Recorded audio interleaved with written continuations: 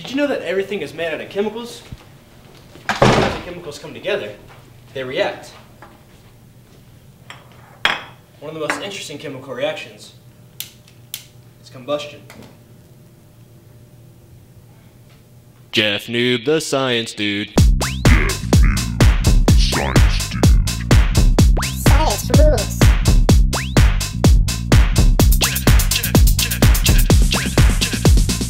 Jeff Newb, the science dude. Jeff! Have you ever encountered an explosion? This is a form of combustion. But what is combustion? Combustion or burning is a complex sequence between a fuel or an oxidant that produces heat or light. A simple example is the combustion of hydrogen and oxygen, which is commonly used in rocket engines.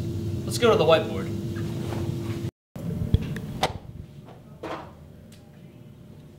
When combustion occurs, a hydrogen combines with an oxidant, which results in water vapor and carbon dioxide.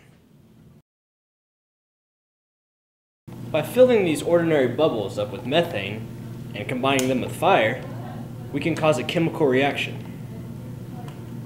Assistant? Now.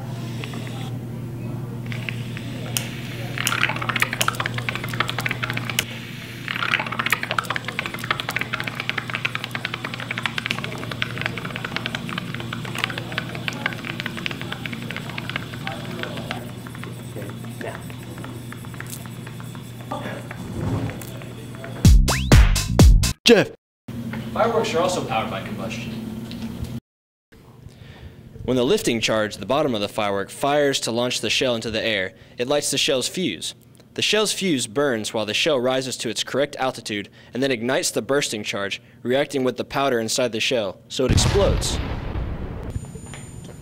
Oh, sorry. We hope you enjoyed your time here on Jeff Newb.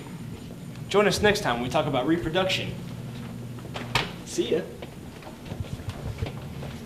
Jeff Newb, the science dude. Science rules.